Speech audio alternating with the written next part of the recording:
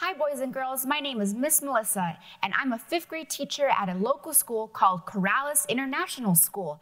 Today I'm here to talk to you a little bit about the U.S. Census and a big word called apportionment. So, what exactly is the U.S. Census? The U.S. Census is a count of all the people in a country, and it is carried out every 10 years. This year, we're being counted for the 2020 census, and the last census was carried out in 2010. So, let's talk about some big words, and the word apportionment is going to come back again so that you all know what it means. The first big word is called representative. A representative is a person that represents a group of people. So, one person is chosen. We vote for people for our government to represent a large group of people. Did you know, boys and girls, that every representative that we have in New Mexico actually represents 700,000 people? Population. The word population means the number of people in a certain area. What do you think, boys and girls? How many people do you think Albuquerque has? 500,000? 1 million people? Apportionment. Here is the next big word. Apportionment is actually the number of members with each U.S. state that each U.S. state sends to the House of Representatives. And it is actually based on our population. So I think this map is pretty cool, guys, because it not only shows the United States, but it shows how many representatives are in each state. So let's find New Mexico right here. We have 3 different people in the House of Representatives that represent what we would like in our government. Because Texas, for example, has many more people, the population is larger. It has a whopping 36 House of Representatives members. Isn't that crazy? The U.S. House of Representatives. What exactly is that? Well, it's a part of the U.S. government, specifically Congress, responsible for making our nation and our state laws. Some of these laws are what rules we have for driving and even how our local schools are run. So basically, we are the ones that vote for people called representatives. Apportionment means how many we have in our state, and the U.S. House of Representatives is where they go and work. Who are these representatives, you might wonder? We have 3 of them, like I said before. The first one is Ben Ray Lujan from Nambe, New Mexico. Our third is Deb Hallen from the Laguna Pueblo. And Xochitl Torres from Las Cruces, New Mexico. I'll talk a little bit more about them now. Let's start with Ben Ray Lujan. So Ben Ray Lujan was actually elected to the U.S. House of Representatives in 2008. He is from this little area right here, this county. He has helped in issues or policies with energy, education, and Native Americans. Deb Haaland, she was elected in 2018, and she's one of the first Native American women to be elected to Congress. She is involved with committees for armed forces and natural resources, and her tribe or her area is right here, the Laguna Pueblo tribe. Last but not least, we have Xochitl Torres Small. She was also elected in 2018 and is involved with women's issues and Hispanic communities. So she's from Las Cruces, which is down over here. So how does representation work? Let's talk a little bit more about that. So the U.S. House of Representatives is made up of 435 people that come from all over the United States and represent our needs and wants to the U.S. government. They help make nation and statewide laws. This is how it works. So again, New Mexico is right here. We have 3 representatives that go and help and make our laws for our country. New Mexico's representatives. Remember, apportionment means the number of members each U.S. state sends to the House of Representatives based on its population. So, because we have, in 2000, let's start with that. In 2000, our population was 1,823,821. Our representatives were 3.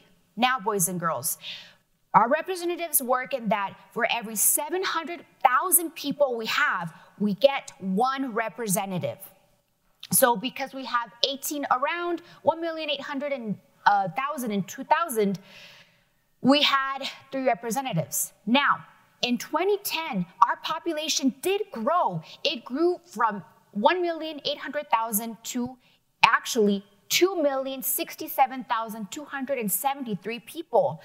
Because it did not grow 700 more, we still stayed with 3 representatives. So, let's ask some questions about that information that we just had. What do you notice about that information? In 2000, we had almost 2 million people in New Mexico, while in 2010, we just had a bit over. Notice that our number of New Mexico representatives did not change and remained at 3. Again, that's because we didn't have a growth of more than 700,000. But even though in 2010, we did have more people.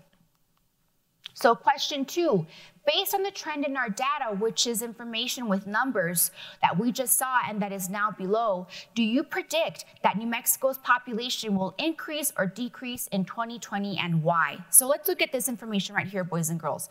We had our population 2000 of 200, well actually this is supposed to say 210. So in 210 we had 2,067,000. And in 2000, we had 1,800,000. So it did grow. Do you think it's going to grow again in 2020? The population will most likely increase because it did increase in 2010 to over 2 million from about 1,800,000 from 2000.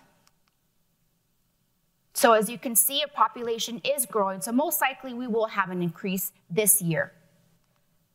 Question 3, based on your prediction in question 2, do you think New Mexico's number of representatives will increase, decrease, or stay the same after the 2020 census? So boys and girls, we have 3 representatives now. We had in 2003, the population grew some, but do you think our population is going to grow another 700,000 to gain a 4th representative?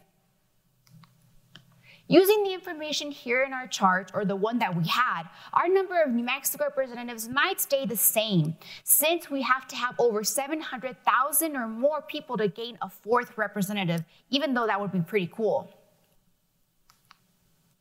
So, probably not. Question 4, based on what you learned today, why is it important to get an accurate count of the population? What do you think, boys and girls? Why do you think it's really important to get an accurate count of all the people in New Mexico? It's important that we get an accurate count of the population because we want to make sure that we have enough representatives to represent us in Congress. We want to make sure that our voices are heard, boys and girls, that what we want in New Mexico is also heard in our Congress, that people know that we want maybe better roads or more technology for our schools even. We want to make sure to have our voices heard and not have any representatives taken away if not everybody is counted. Imagine, boys and girls, if we didn't have people counted and we didn't have our 3 representatives and 1 was taken away because people were not counted. That would be awful. So this is what we learned in summary. In conclusion, we learned that the census count allows the U.S. government to determine how many U.S. representatives each state gets. New Mexico has 3 representatives. Do you remember their names? One was Xochitl Torres Small, a second one, and she was elected in 2018. A second is Deb Haaland, and she also was elected in 2018. And our third is Ben Ray Lujan, and he was elected in 2008. Finally, the government will be counting every person in our country again in the 2020 census. It's really important that we are all counted so that we can get the right number of representatives. Thank you so much for joining me, boys and girls. My name is Miss Melissa, and thank you for joining us at APS at Home. Have a great day. Good morning, kiddos. We're so glad to have you back for At Home with APS. Today is, what day is today? Yesterday was the 7th, of July. So that means today must be the 8th of July. And we know what day of the week it is. Well, I can tell you that yesterday was Tuesday. So that means today must be Wednesday. And what day of the week will tomorrow be? That's right, tomorrow will be Thursday. Nice job. Let's go ahead and work on our pattern for the month. When we add our shape to today's date, the 8th, we will have completed a second cycle of our pattern. So can you look at our first 4 days of the month to help you figure out what shape will be next in our pattern? You are right. It is going to be a green quadrilateral, which is also a square, right? What do you think will be on our pattern for tomorrow if today was a green square? That's right, it's going to be a red circle because we're going to start our pattern all over again tomorrow. Let's go ahead and fill in our day, our date on our 10 frame. So yesterday was the 7th, so we have 5 dots across the top and 2 on the bottom. So we're gonna add 1 more, 5 filling the top, 3 on the bottom, and we know that 5 and 3 gives us 8, which is our number of the day. So let's go ahead and talk about our number of the day. Our number of the day is 8. I like 8 because it's a very circle-y number. I like to draw it and write it. So here's how we write 8. It is a 1-digit number, right? Because we haven't yet made it to a 10.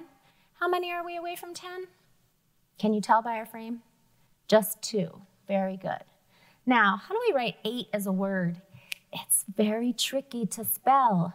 It sounds short and sweet, but it's long and complicated. So 8 sounds like it starts with an A, but it starts with an E. That's pretty tricky. And the next letter it gets is an I, 8. The next sound I hear is T, but guess what? We've got some silent letters in there. A G and an H, and then finally we get to write the T for that T ending sound. 8. What a very interesting word, isn't it? So what are some other ways we could represent 8? Well, again, I'm thinking about some of our domino patterns, right? And so 8, we can make as a double. We can make as a double with dots. We can also make it as a double on a frame. Here we have our 5 plus 3 to make 8, but here's another way to make 8 using a double.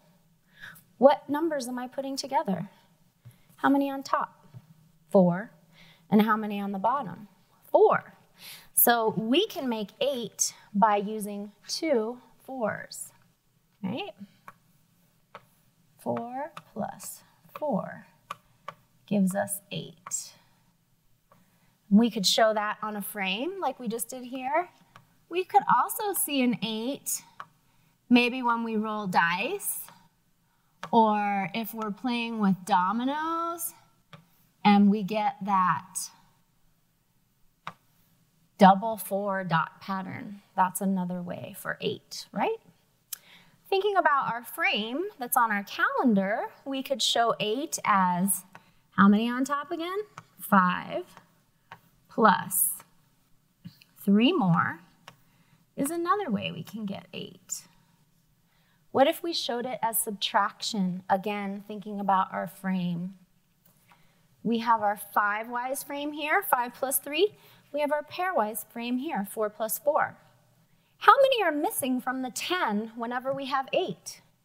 Either way, 2, right? So we could show 8 with subtraction as 10 minus 2 equals 8.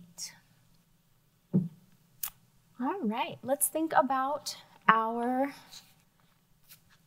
hundreds chart. So 8 goes here in the middle, right? All right. What number comes right after 8? 8, 9. You've got it. So then what number would come right before 8? We can look at our calendar to help. It was yesterday's number of the day, wasn't it? 7. 7 comes right before 8 when we're counting. Now, we don't have our hundreds chart right out, but can we make that big jump back of 10 from 8 on our hundreds chart? We cannot. But can we make a big jump down to the next row, a big jump of 10 forward? Yes, we can. What is 10 more than 8? That's right. It is 18.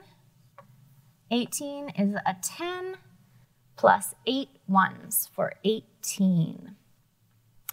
All right, so I think we're ready for our counting jar. Today we're going to count buttons. Are you ready? Here we go. 1, 2, 3, 4, 5, 6, 7, 8, 9, 10, 11, 12, 13, 14, 15, 16, 17, 18, 19. How many buttons do we have all together? That's right, we have 19. So, if you are in kindergarten, we want you to see if you can find 19 things to count, right? That's 10 things plus 9 more, okay? Now, if you're in first grade, we want you to try to double this. Could be tough to double 19 when we're just thinking about adding our numbers together. But guess what? I'm going to use 20. 19 is just one away from 20. So 20 plus 20 gives me 40, and that's 2 too many. So I'm going to count those back off. 40, 39, 38. 2 collections of 19 things would make 38 things. And if you are a second grader, you're going to double that 38. So I'm going to think about 30 plus 30. That's 60. And then 8 plus 8 is 16. Put 30 and 16 together. 60 and 16 together, I get 76. 76 things if you're in second grade. This is your counting jar assignment for today. We have a couple of vocabulary words to add before we turn it over to Mrs. Obenchain. Before and after. And I just use a little star to help us think about these words. So if something is before, then it usually comes, then it usually comes in front of something else if you're looking on a piece of paper. Or if you're thinking about saying something, it's the thing you say first. Like if we're counting, we say 1 first before we say 2. If something is after, then it usually comes behind something else, like if you're reading on a piece of paper. Or again, if you're saying something, it's kind of the order that you say it. So if we were counting and we said 2, we would say 3 after 2. It would be the next thing we would say. So we're gonna think about those words today. Oh, we lost our tape. All right. So I think we're gonna pop this up and Mrs. Obenshain's gonna come out and we are ready to go. All right, I'm gonna erase your today's number and we will get part of our activity up here.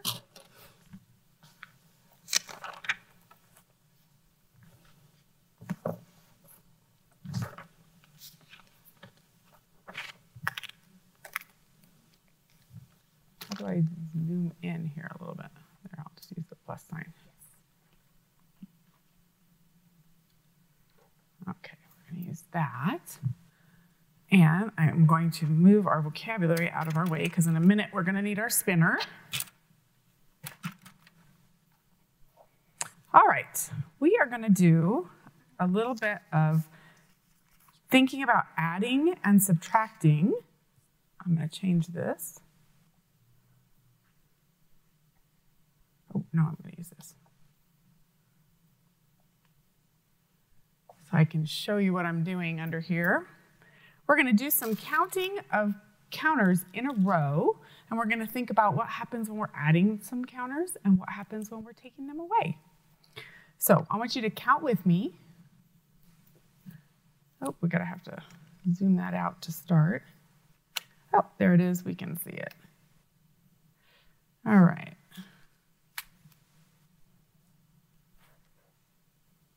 Can see our counter? So we have one counter right there. Count with me. 2, 3,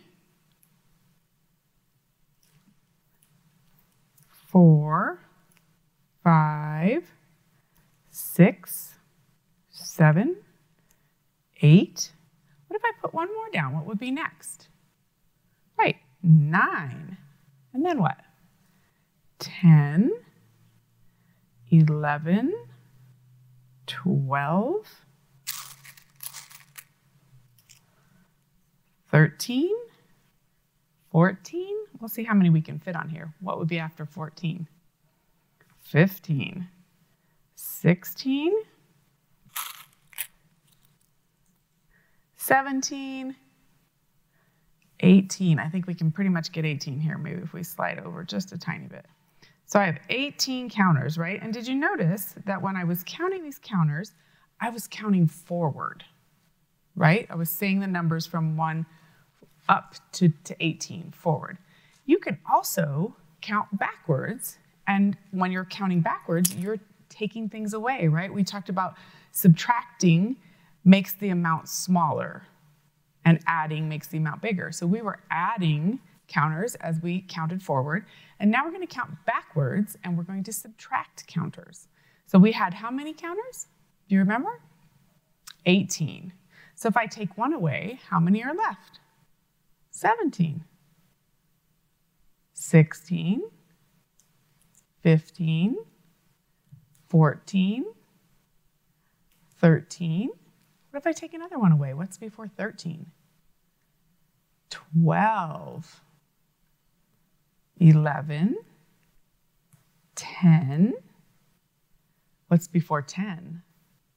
9, right? Do you see how I'm using that language that Miss Carnes was just talking about? Before, when we're counting backwards, we're going to the numbers that are before. So we have 9, 8, 7, 6, 5. What's before 5? 4, 3, 2, 1. And if we take the last one away, 0. Exactly. All right, so what we're going to do is thinking about our dots in a row. I'm going to use this dot strip, and it has 5, 1, 2, 3, 4, 5, and 1, 2, 3, 4, 5. What's 5 and 5 again? 10, right? So I'm going to put that down. There are 10 counters under there. I put them face down so you can't see them. What if I add 3 more counters to that? How many are we going to have? We had 10 on our strip. right? One more would be what? What would be the number after 10? 11, 12, 13, right? And we could even check that by counting all the way from 1 if we wanted to. 1, 2, 3, 4, 5, 6, 7, 8, 9, 10. That's what we had on our strip. 11, 12, 13. So there's 2 ways to solve that, right? Let's try another one. Look at this strip. There's 5 and another 5 and 2 more. Did you notice how I put these dots in groups? We've been talking a lot about groups and how it's important to see and notice the groups and use them to help you think more efficiently about adding and subtracting. So we have 5 and 5. How much was that again? 10 and 11, 12. I'm going to put 12 under here. What if I add 4 more this time? 12 and 4. 12, 13, 14, 15, 16. Exactly. We could also do subtraction this way. We'll go back to our row of counters that we had. 1, 2, 3, 4, 5, 6, 7, 8, 9, 10, 11, 12, 13, 14. Let's see if we can get 15 on there. There's 15 counters there. What if I cover up those last 2 counters that I put on there? It's like I'm taking them away. 15, and I covered up 2, or I took 2 away. We could count backwards. 15, 14, so there must be 13 left, right? We could count forward to check. 1, 2, 3, 4, 5, 6, 7, 8, 9, 10, 11, 12, 13. What if I covered 3? That would be just 1 more, right? 15, 14, 13, so there's 12. What if I came to 1, 2, 3, 4, 5, 6, 7, 8, 9, 10. This is the 10th counter, and I am going to cover up 2. No, I'm going to do 3. 3 of the counters that are in front of 10. If this is 10, we'll move it up a little bit so we remember. What's the last counter that I covered? So this was 10, so this would be 9, 8, 7. It must be 7 that I covered up, right? 1, 2, 3, 4, 5, 6. Great. So we're going to use some of our adding and subtracting skills, and we're going to just play a little bit of a game. And this game, there's a version of it for you on the website so that you can, oh, I got to go here. There it is. And we need a pen. All right, so we can mark it off. So how this game goes is that Miss Karnes is going to help me. And Yay. She's going to roll a dice. I'm going to use the spinner. So you could either use a dot dice or a spinner. And the dot dice or the spinner say 1 to 6. And so we get to decide, do we want to add or subtract what we roll from this in order to cover the whole board? So sometimes we might not want to add. Sometimes we might want to subtract. So let's see how this goes. I'll spin first to show how it goes a little bit. And if you're playing with a partner on this, you can just talk out which decision you think you should make. So I rolled a 3. So, Miss Karnes, I could use 6 minus 3, because that's a double, and cover up the 3. Mm-hmm. But I could also use 6 plus 3 and cover up the 9. Yes. What do you think? Well, I think when we're just starting, Does it really matter? You can kind of do whatever, and then we'll sort of know what to do next. I'm going to use that double, and I'm going to take away 3 from 6. So we'll cross that one out. Nice. And I rolled while Mrs. Obenchain was spinning, and I got a 1. So, should I add or subtract? It's still pretty wide open, right? So I think for this one, I'm going to add. And I'm going to add 1 to 9. What does that give me? 1 plus 9, or 9 plus 1. If she has 9 and she adds 1, how many would she have? So we could use our 10 frames also to help us. So the version that I put on the website for you, there's some 10 frames there that you could build it on. And I could just use X, huh? Yeah, you could just use X because we're trying to work together to cover the board. So we're working together on this one. All right, let's spin and see what we get.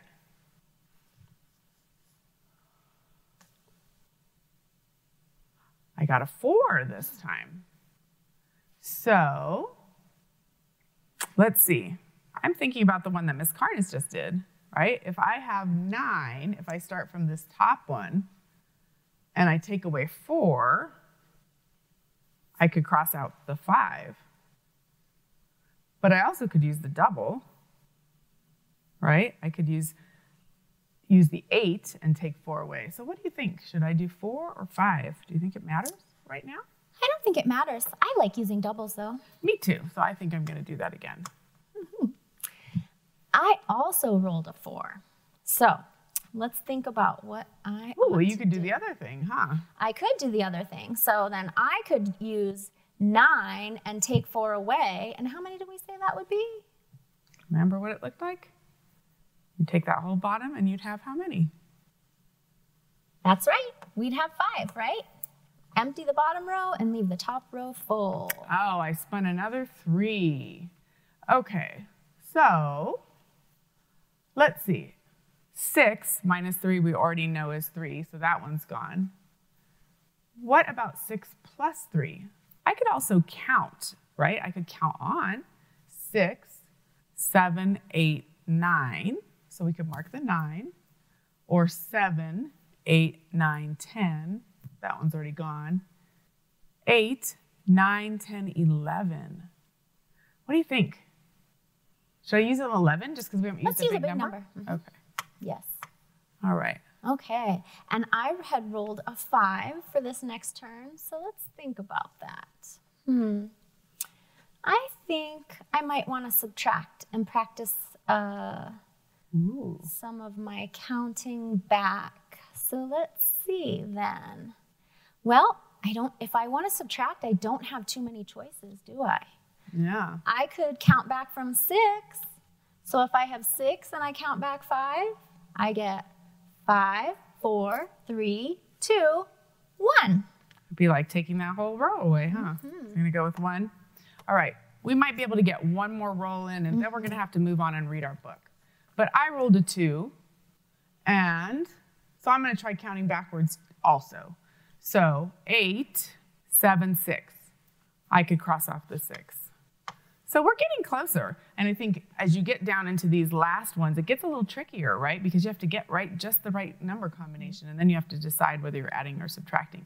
So you have to use a little logic, like we talked about yesterday, and strategy to figure out how you're going to get this whole game board covered. So there's one of these for you to practice on at home as well. And I think right now, then, we're ready for Miss Karnes to read us a story. Excellent. Are you guys ready? I am ready. I'll get this out here. And we actually, I don't think we need that anymore. Great.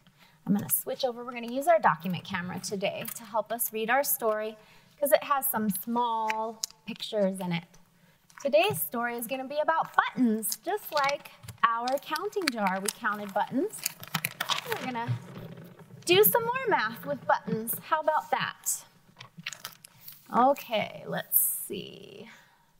I think I might need to make sure everything fits. I think we're good. Okay, guys.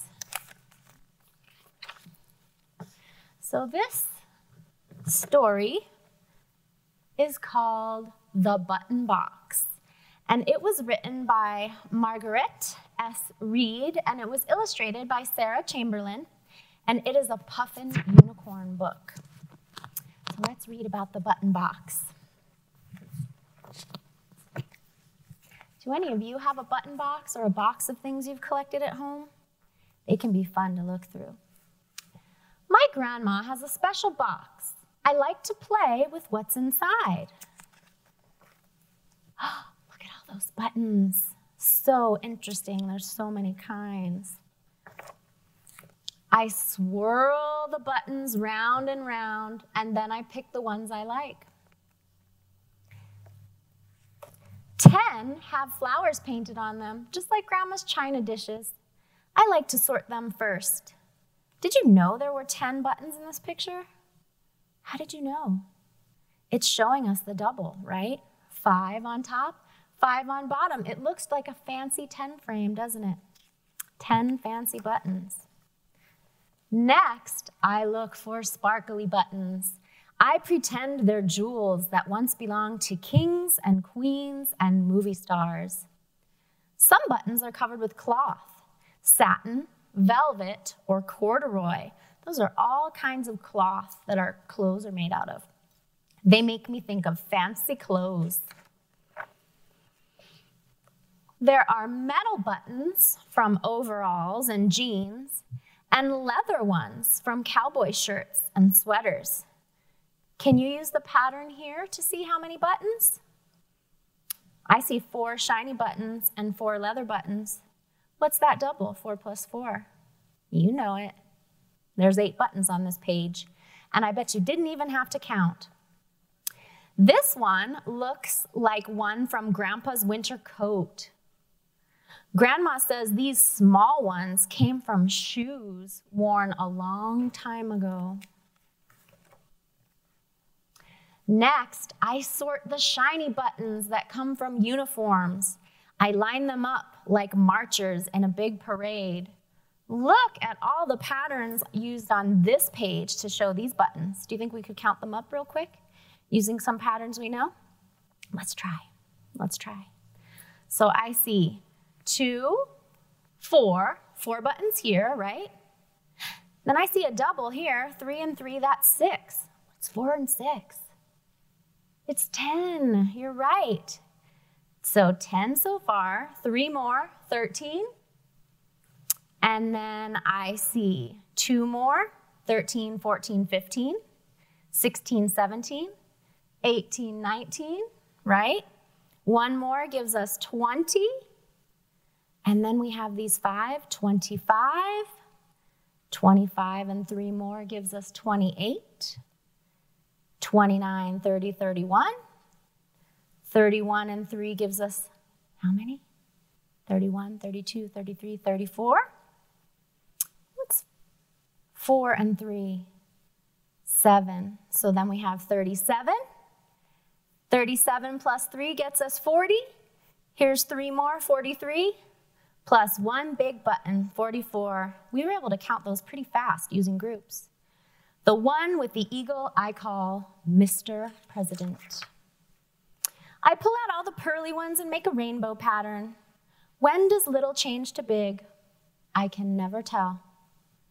Some buttons have 4 holes and some have 2.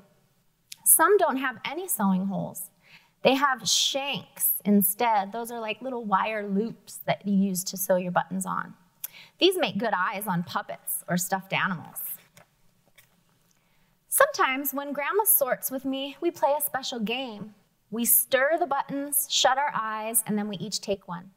Grandma asks, are they alike? Mine is wooden, so is hers. Both are round and flat, but hers is thick and mine is thin. She puts my button on a string. Whirl it around, she says. The string twists up. I pull the ends. We listen to it hum. That is a fun toy that you can make out of a button, and I bet you could find directions for how to do that online. Grandma tells me what some buttons used to be. Some were seashells. Some were even sand. Big furnaces, that's like a big giant oven, heat the sand until it melts. When it cools, it's glass. Wooden buttons come from trees. Deer shed antlers every winter and grow new ones in the spring. I like buttons made from their old horns. Wow, did you know that? When it's time to put the buttons back, I pretend I'm very rich, counting all my gold. I like to feel the buttons then, the bumpy and the smooth. I like the way they sound. Clickety-tappity, falling through my fingers, one by one into the box. Then Grandma puts the box away where it will wait until next time. I wonder who first figured buttons out. That is a good question. I'm sure buttons have a very interesting history.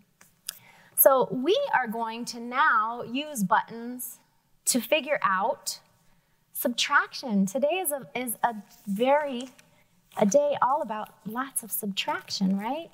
And when we're thinking about subtraction, it means we are taking away. So I want you to know that on our resource site, there is a page just like this with a shirt on it that you could print out. You could draw a shirt on a piece of paper or just play along with us without even using this paper. And you might have buttons you can use, or you might have beans or paper clips, any small little thing that you can count. All right? We're going to do a little charting too, so I'm going to move our calendar.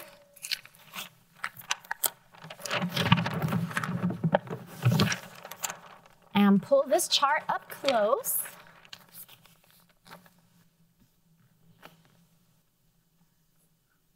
There we go. All right. There we go. Great. I think we're okay here. Okay, so we have our chart. We're going to be thinking about lost buttons today. So we're going to take our picture of our shirt that we have here, and we're going to put some buttons on it. Let's put 6 buttons on our shirt. Help me count. 1, 2, 3, 4, 5, 6. Okay, we have 6 buttons on our shirt. So, what if I lost 2 buttons from my shirt? So I had 6, but I lose 2. Wonder how many would be left. You could think about it in a couple of ways, right? We could just take away 2 and count how many are left. How many are left? 4, right? We could also use some strategies like you were using with Mrs. Obenshain. So there's a couple of ways to think about subtraction when you're taking things away. So I might think about this. How many buttons do we have here again?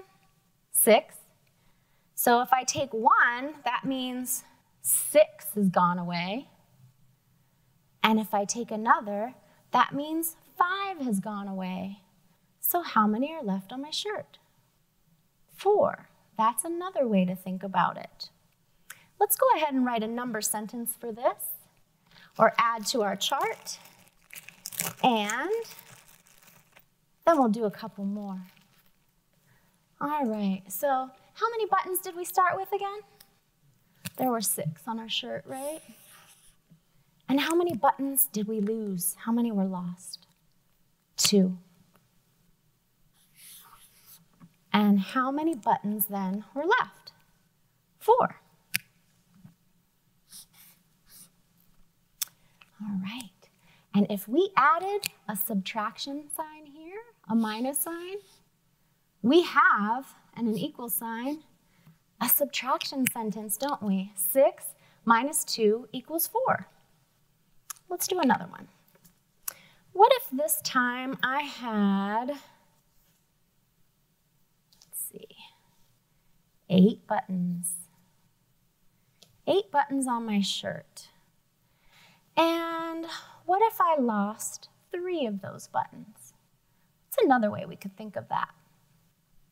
So we might think about it this way, right? If I take away 1 button, there were 8, so now there's 7. If I take away 2 buttons, now there's 6. If I take away 3 buttons, how many are left? It's 5. And we could count to check, couldn't we? 1, 2, 3, 4, 5. Or we might just know that we counted back, and we know that's how many are left. And we might not have to recount them. Let's go ahead and record this one. So this time we started with 8 buttons. And how many did we lose again? 3. We lost 3 buttons.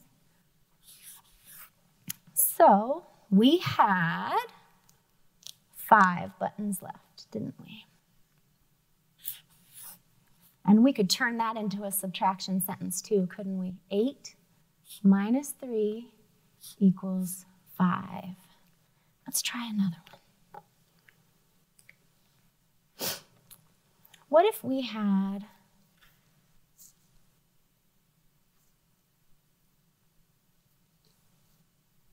7 buttons on our shirt? 7 buttons on our shirt, and what if we lost 4 buttons? 4 buttons. Okay, here we go. Ready? 7 buttons on our shirt. Let's try to count back for this one, right? Take away 1, 6, 5, 4, 3. Are there 3 buttons left on my shirt? Yes, there are. And that time we just used counting back while we took those away. So that was 7. And we lost, oops, let's use green. We lost 4 buttons. And there were 3 buttons left. I'm going to ask you one more. It's a little tricky. We're going to work with 5 for this one. So, I had 5 buttons.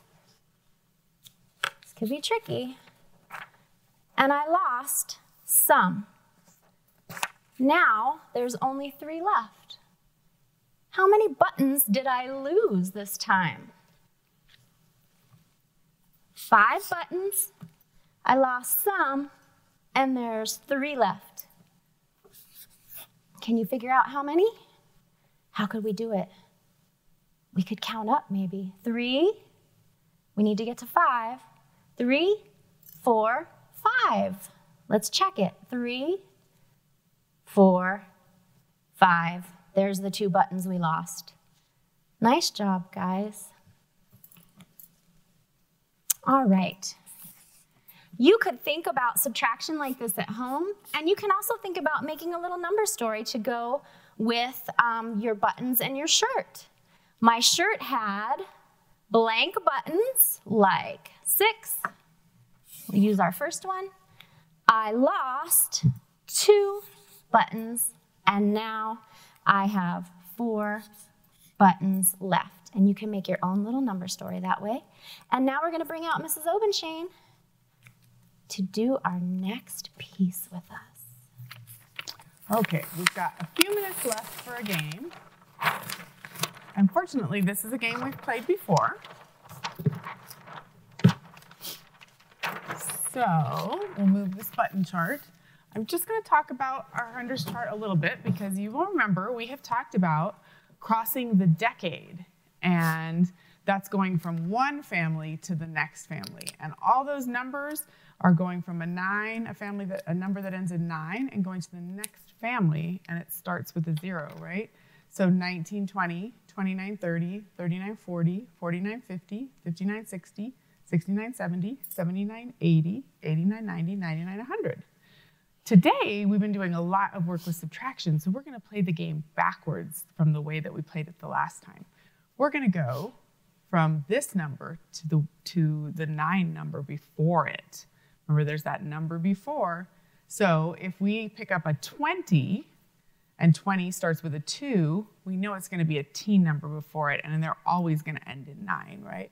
30, my number before it, my family before the 30s is the 20s, and I can know 3, 2, and it's going to end in 9, so it's going to be 29. Okay, so we're going to start from this side. For this game, you need the cards that have numbers ending in 9 and numbers ending in 0, right? Just like on our hundreds chart. And that's there for you to, you can make the cards real easily, or that's there for you to print. So Miss Karnes and I are going to play this game. I hope I can remember where some of the numbers are today. I know. Remember last time we played this, sometimes we had a hard time remembering. So this is concentration, so we're trying to match, but we're always going to start on the right side, because we want to find the match of the number that's ending in 9, we're going to go with the number before. Look what I got. I got 100. So the number before 100 is 99. So that's what I'm looking for. Let's see what I found. Did I find it? I got 29. Okay. Well, I think I'm going to go ahead, since sometimes I don't remember, and use that 100 and see if I can find a 99. So we know it's not there. Maybe it's here. Oh, not 99. What number is it? 49. What number would she have had to have? 50, huh? Okie dokie. I'm going to try a different one. We'll see how well I can remember things. 40. So this is a 4. So the family before it is going to start with a 3 or the 30s. And it always is going to end in 9. So 39. Is that what we saw there? Maybe? Oh, no. I was close. It was 29. I need 39. See that. All right. Okay, let's see. I'll choose this one. 20. What comes right before 20? It's a teen, right? That tricky teen. So it's going to have a 1 and a 9. It's 19. But can I find it? Oh, my goodness. Ooh, she got lucky. She got a pair. I did. First. 19 comes right before 20. So this was our 40. We said we were looking for 39. So I'm going to try somewhere else and see what I find. Oh, 89. I didn't find it. I'm not having much luck today. All right, let's see. I think I'll see what's here. 80. What number am I looking for? I'm in the 80s. What's the family before? The 70s. And I'm looking for the last one, so 79. I don't know where it is. Maybe it's here? No, but we'll need that one in the future, won't we? This is 99. Remember where that one is, because I think I have a match. Do you remember where the match would be? What number is she looking for? Is that what I was looking for? 100. The number before 100 is 99. All right, I got a pair. Excellent. Okay, let's see. This is where I start to forget where things are. Maybe we can each have one more turn, 60. maybe. Here's a 60. So the family before the 60s is the 50s, right? So I'm looking for 59. Oh, close. 69. Well, she would have needed a 70. Have we seen that? Oh, 50. I think we've seen that one before, right? The family before the 50 starts with a 4, so it's 49. Oh, no. Do you remember where it is? I don't think I remember where it is. I think this one was 29. Maybe it's this one. No, 89. Maybe Miss Karnas will get a pair. Okay, I think we've got. Does she remember? One more chance. No, I don't remember. Oh, shoot. Okay, so I'm just going to go for it. 60. What am I looking for? 59. Oh.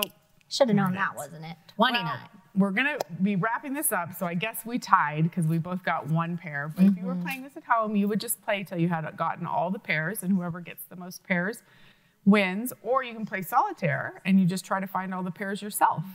And you don't have to have a partner, so that's kind of nice about this game. Yeah. And that's great practice, too. So let's just remember from today, we did our calendar. And so your counting collections, counting jar assignment is either 19, 38, or 76 things. You can take a paper and fold it up into 4 and make different representations for 8 if you didn't already do that. We played the Cover It Up game, and you can practice adding and subtracting with that. And there's some 10 frames on that for you to help you out.